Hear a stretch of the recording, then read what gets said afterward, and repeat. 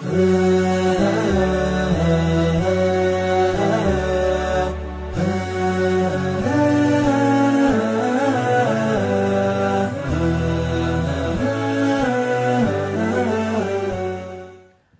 alaikum wa rahmatullahi wa barakatuh. Welcome to Ahkam SOS, the show that discusses Islamic duties and practices in accordance to His Eminence, the Grand Ayatollah Sayed Sadiq Shirazi, Hafadullah.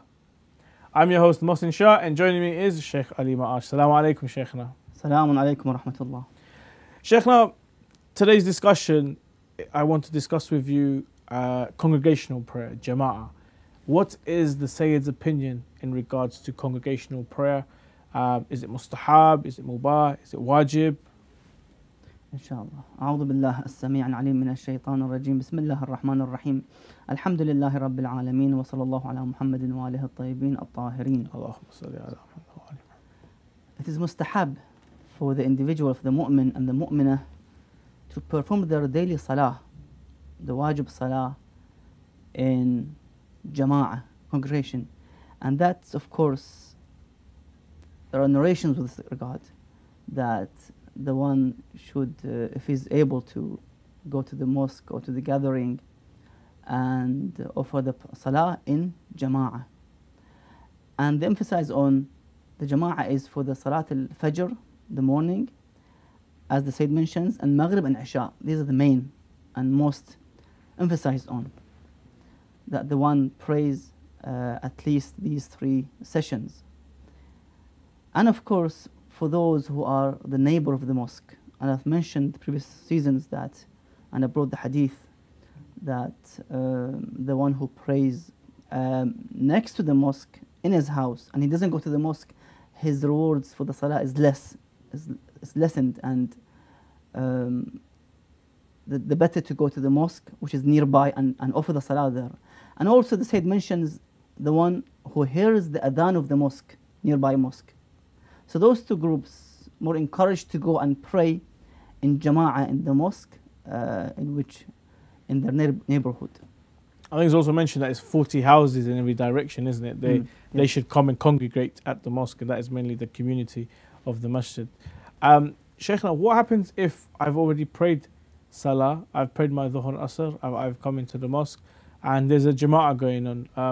Am I allowed to join it?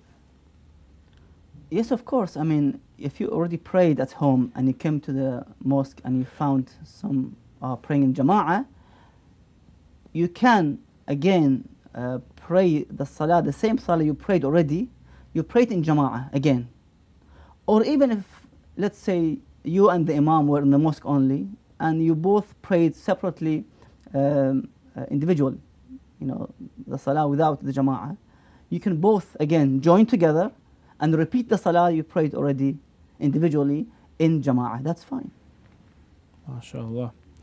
And why do you think there's so much encouragement in regards to jama'ah salah? I mean, is there, what are the rewards of praying in congregation?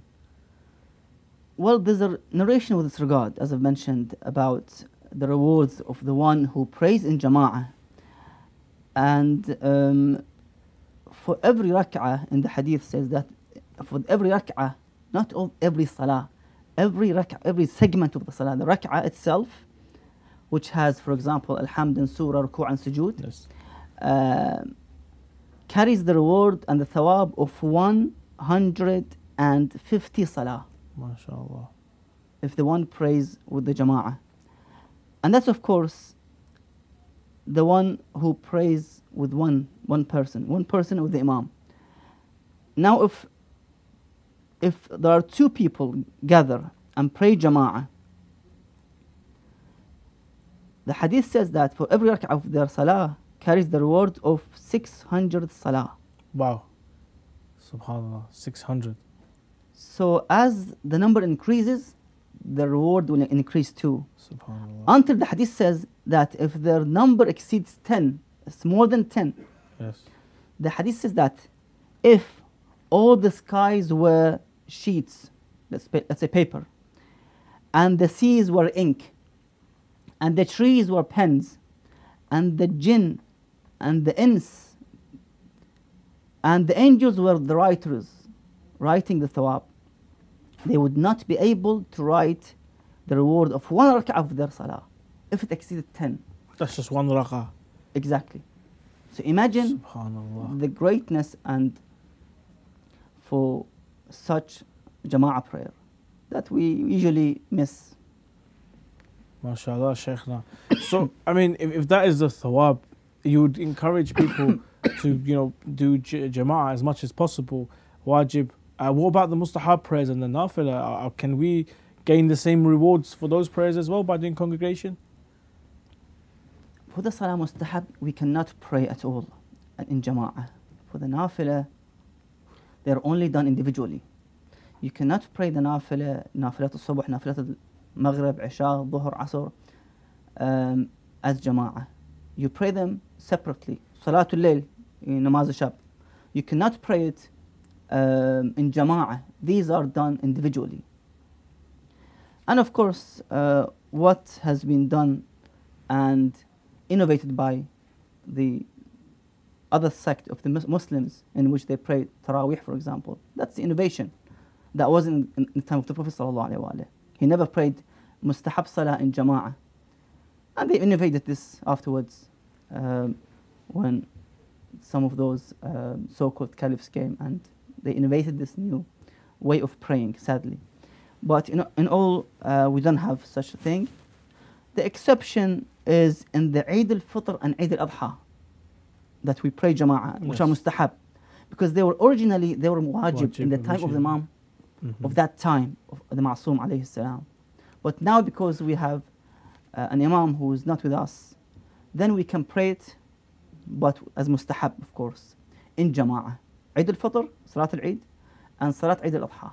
These are the exceptions. And of course you have the Salah of Istisqa, where you go in the middle of the desert and you pray for rain, for the rainfall. Otherwise, we cannot pray any other Salah mustahab in jama'ah. Ahsant. Shaykhna, I mean, sometimes in congregation, in the jama'ah, there's just so many people. I've seen even the lines going outside of the mosque and so forth and so much. I mean, is this allowed? Are we still allowed to join the jama'ah that way? Are we still going to get the rewards and the thawab? What is important in Salat al-Jama'ah is that you must have that person who links between this row and the next row. So the front row and the back row, in the middle there should be something. There shouldn't be a barrier, a wall, for example, or a closed door. If they reach the main entrance and the doors are open and there's somebody on the door praying, then you can join him. Although you're outside of the mosque or outside of the prayer hall, you still can pray by joining them and praying behind that individual who's standing on the doorstep of the main entrance inside. And you just join him behind him and you pray. And whoever is on your left or right who doesn't see the jama'ah or the imam or the prayers, they also can, based on your being there as a link, their salah will be accepted. That's fine. Ahsan, Shaykhna, mashallah. Okay. It seems as if that, you can keep connecting and you can probably go all the way into the car park. Shaykhna, is there a ruling in regards to height, as in if you're praying on a slope or on a hill, is there any rulings in regards to a jama'ah on such a situation or such an area?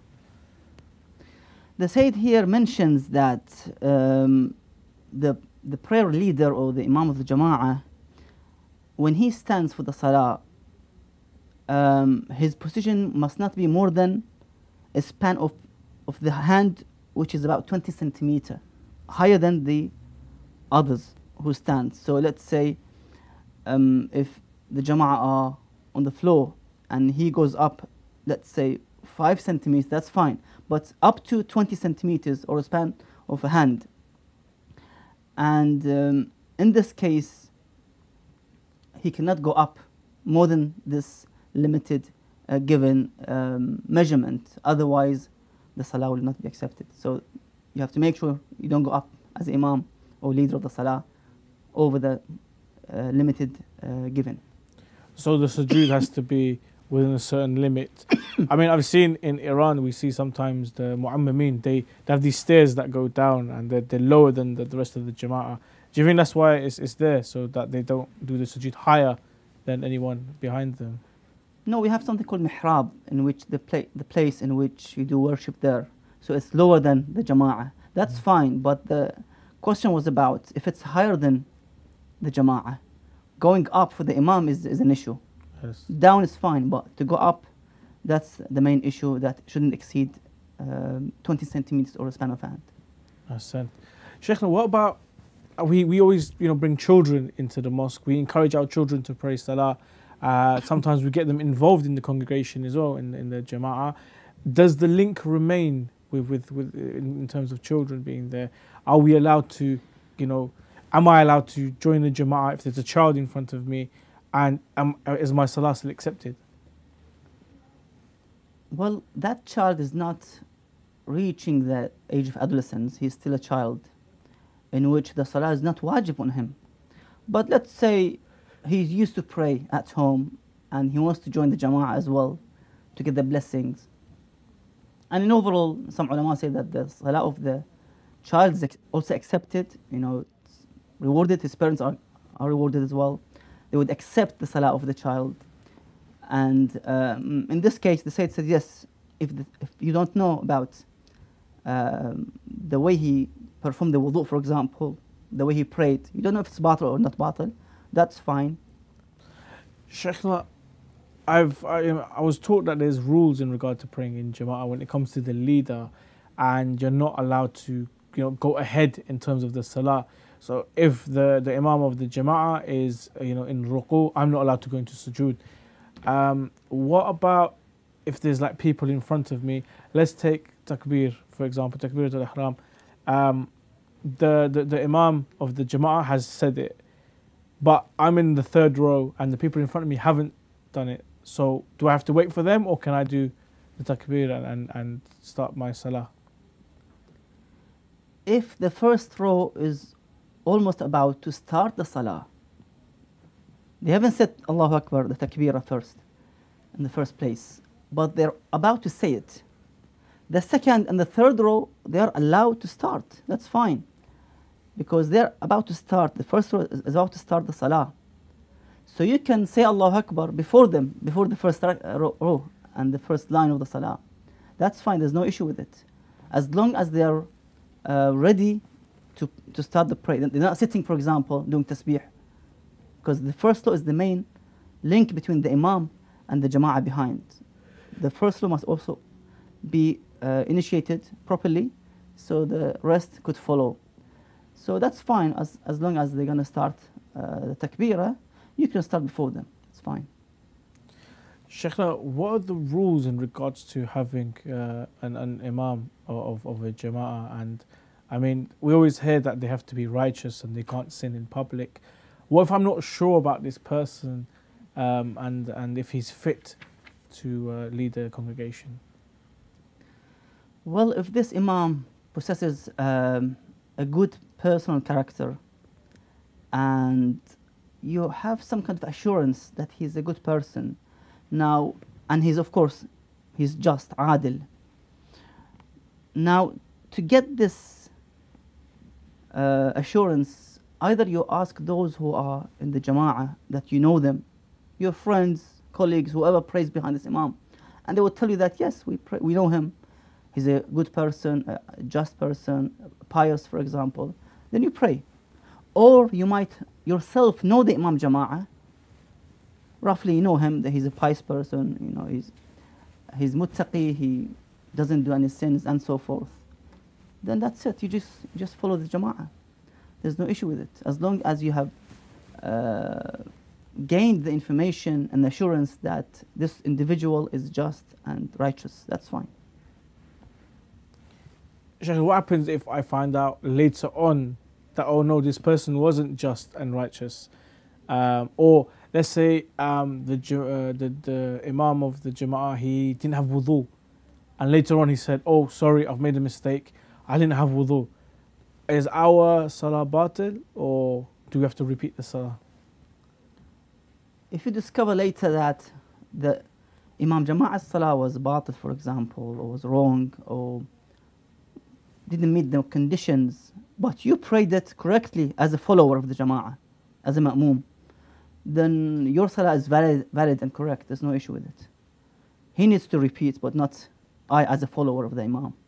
So for myself, I did it in the right way.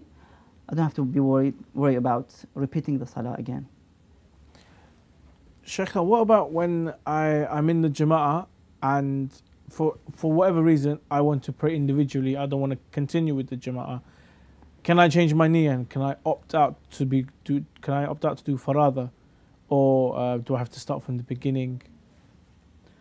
You're allowed to actually leave the Jama'ah. So let's say the Imam is reading Hamd and Surah, and he finished the Surah, he is about to go to the ruku'. You can make the intention that you're going to leave the Imam from now on and pray individually, farada. So you go to the ruku' individually, sujood individually, and you just leave the salah as a farada and individual. That's fine, you can. However, if it was in the middle of the Hamd and Surah and you were quiet because you have to listen to the Imam's Hamd and Surah, if you made the intention of leaving, you must continue the rest of the Hamd and Surah. You read them. You read the rest by yourself, farada, and you complete the salah. And of course, you cannot go back to the Jama'ah after making the decision and the intention of going alone and farada. You can't go back to the Jama'ah. So you have to complete the salah as a farada individually. Ahsan. Sheikhna, when is the best time to actually join the Jama'ah? We always see it, we're all there getting ready to prepare for salah. The adhan happens, we all stand up. The aqama happens, we all stand up, we're getting ready to pray. We've entered the salah. And then, you know, we're listening to the Imam recite Surah Al-Hamd. We're going to ruku', and you're always going to hear someone, Ya Allah, Ya Allah. When is the best time, or when is the last time we can join the salah? What rak'ah do we join in? If it's the second rak'ah, do we act as if it is our second as well, or should we do those things which are prescribed in the first rak'ah and so forth? If you join the salah a bit late and the Imam is about to go to the ruku', or he is in the ruku', then you just make the intention of whatever the salah is, and straight you go to the ruku' by saying Allahu Akbar, Takbirat al-Ihram, and then the takbirah, the second takbirah, to go to the ruku', and you join the Jama'ah straight away. So you join the ruku'. However, if you missed the ruku', and let's say you said Allahu Akbar and you went to the ruku', but the Imam stood up, in this case you have to, as a precaution, repeat your salah, because now you didn't catch with the Imam. In this case you have to repeat the salah again, as a precaution, of course. And of course you can actually wait for the Imam till he, let's say, if you don't catch the Imam in the ruku', you can wait for him for the next rak'ah. So you wait, he stands up after the first rak'ah, for example, you catch the Imam in the second rak'ah, that's fine. And you do all the acts that he does. Even the qunut, you do the qunut as well with him, for example, although it's your first rak'ah, but you do all the acts. Ahsan, thank you very much, Sheikhna. That's all we've got time for. Inshallah, we'll be discussing more on congregation, inshallah, on next episode. Until then, make sure you pray, and make sure you pray in congregation, because there's a lot more thawab. Assalamu alaikum wa rahmatullah wa barakatuh.